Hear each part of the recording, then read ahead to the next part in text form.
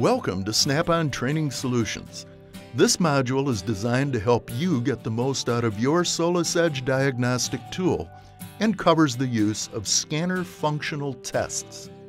Functional tests are a great way to isolate the cause of a problem between the controller, a component, wiring, or other issues.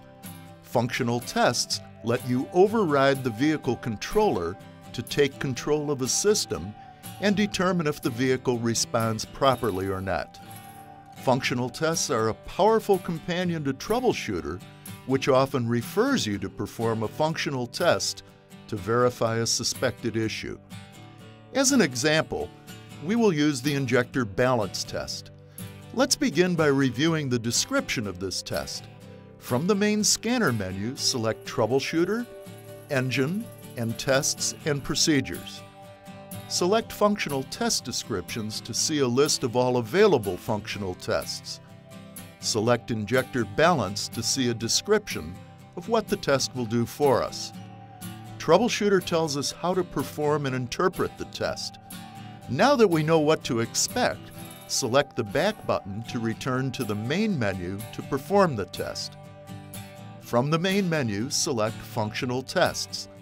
Select the Injector Balance test. The next screens give us step-by-step test instructions. Select Continue. Select each injector one at a time to disable it and compare the RPM drop between injectors. If you are using a fuel pressure gauge in conjunction with the test, compare pressure drop between cylinders. Select an injector once to deactivate and again to activate. This is known as a toggle test.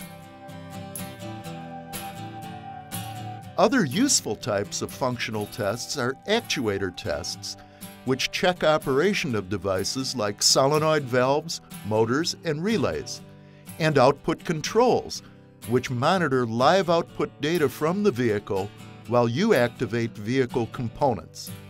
A good example of a powerful output control is the AC relay test. Select the test and the AC relay control shows at the top of the screen, and the live data parameter view opens. By using the functional test and selecting On, you are overriding the controller. If you command the relay to turn on and it does not activate, you've just eliminated the controller from the possible causes. This pinpoints the likely problem to be the relay or wiring.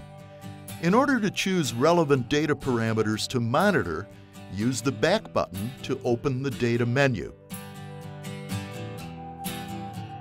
Select the data group Accessory, Electrical, Theft Data. Click on the checkmark icon. Let's view the data parameters relevant to the AC relay test.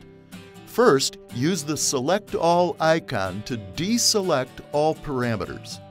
Select just the parameters you want for your diagnosis. To perform the AC relay test, we will select AC-related data. This will speed the data refresh rate to help you catch short, intermittent glitches. Here's your custom data list. Now you can observe the vehicle data response when you command the AC relay on and off. Snap-on is dedicated to helping you get the most out of your diagnostic tool and keep your customers happy. Be sure to watch the rest of the modules in this Training Solutions series.